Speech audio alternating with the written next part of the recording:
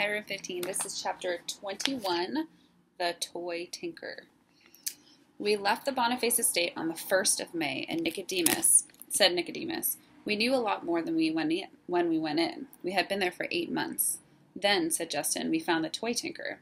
They were back in Nicodemus's office. Mr. Ages, having rested, sat with them. Not quite yet, said Mr. Ages. No, said Nicodemus. That was late summer. When we first got out, we began searching for a place to live permanently, or at least a place where we could stay as long as we wanted to. We had a pretty clear idea of what we were looking for. We had had plenty of time to talk about it on the long winter evenings in the library between reading books. The reading we did, we knew very little about the world, you see, and we were curious. We learned about astronomy, about electricity, biology, and mathematics, music, art. I even read quite a few books of poetry and got to like it pretty well. But what I liked best was history. I read about the ancient Egyptians, the Greeks and Romans, and the Dark Ages, when the old civilizations fell apart and the only people who could read and write were the monks. They lived apart in monasteries. They led the simplest kind of lives and studied and wrote. They grew their own food, built their own houses and furniture. They even made their own tools and their own paper. Reading about that, I began getting some ideas of how we might live. Most of the books were about people. We tried to find some about rats, but there really wasn't much. We did find a few things. There were 2 sets of encyclopedias that had sections on rats. From them we learned that we were about the most hated animals on earth, except for maybe snakes and germs. That seemed strange to us and unjust, especially when we learned that some of our close cousins, squirrels for instance, and rabbits, were well liked. But people think we spread disease, and I suppose possibly we do, though never intentionally, of course, and surely we never spread as many diseases as people themselves do. Still, it seemed to us that the main reason we were hated must be that we always lived by stealing.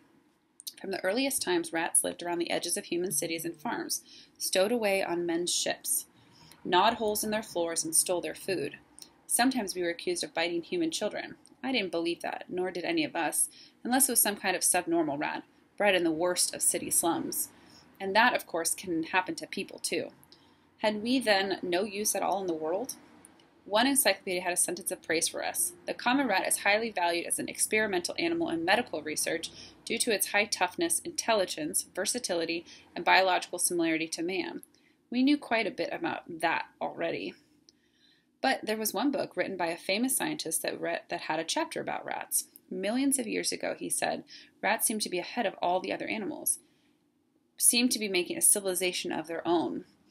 They were well organized and built quite complicated villages in the fields. Their descendants today are the rats known as prairie dogs. But somehow it didn't work out. The scientists thought maybe it was because the rats' lives were too easy, while the other animals, especially the monkeys, were living in the woods and getting tougher and smarter. The prairie dogs grew soft and lazy and made no more progress.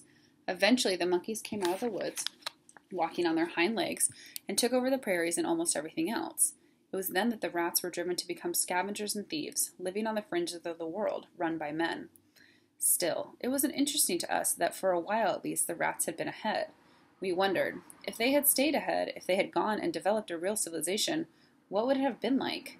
Would rats too have shed their tails and learned to walk?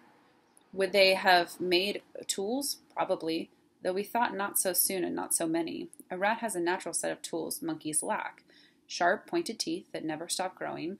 Consider what the beavers can build with no tools with their rodent teeth. Surely rats would have developed reading and writing, judging by the way we took to it. But what about machines? What about cars and airplanes? Maybe not airplanes. After all, monkeys living in trees must have felt a need to fly, must have envied the birds around them. Rats may not have that instinct. In the same way, a rat civilization would probably never have built skyscrapers, since rats prefer to live underground.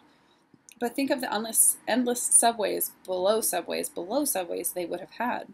We thought and talked quite a lot about this, and we realized that a rat civilization, if one ever did grow up, would not necessarily turn out to be anything at all like human civilization. The fact was, after 8 months in the Boniface estate, none of us was sorry to move out of it. It had given us shelter, free food, and an education, but we were never really comfortable there. Everything in it was designed for animals who looked, moved, and thought differently from the way that we did. Also, it was above ground, and that never felt quite natural to us. So when we left, we decided that our new home should be underground, preferably. If we could find it, a cave, but where? We had thought hard. and studied maps and atlases. There were plenty of those in the study. Finally, we reached some conclusions. To find a cave, we must have to go where there are mountains. There aren't many caves in flatlands, and for food, it would have to be near a town or better, a farm. So we wanted to find a farm, preferably a big one, with a big barn and silos full of grain near the mountains. We studied the map some more, and it was Jenner, I think, who spotted this area as a good place to look. On the map, a big part of it was covered with the contour lines that show mountains, and across these were written the words Thorn Mountains National Park.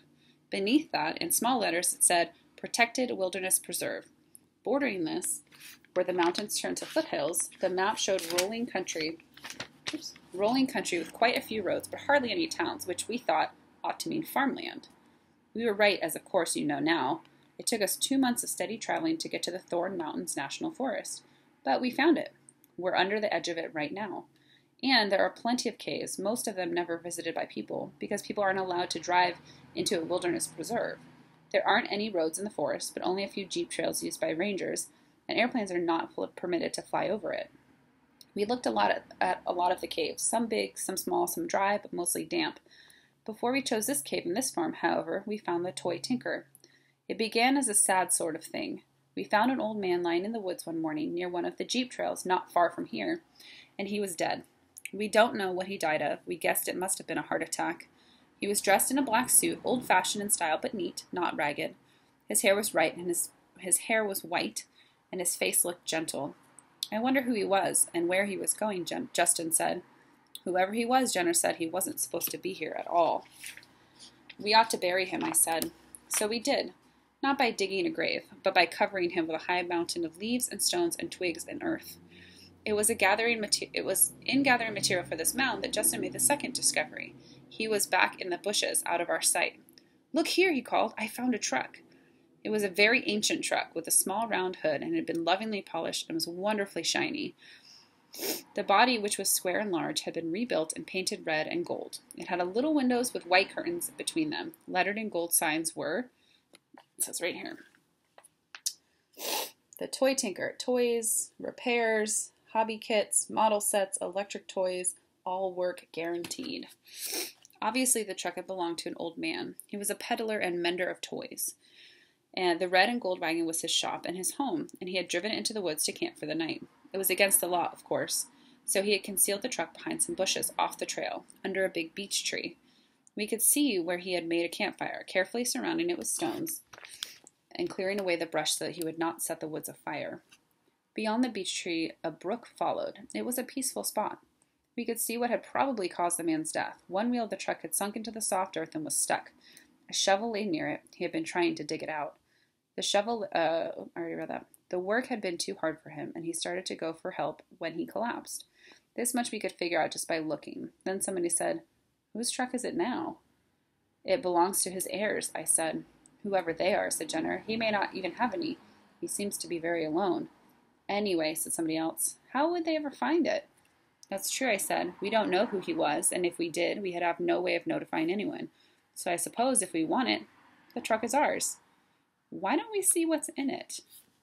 All right, that was chapter 21.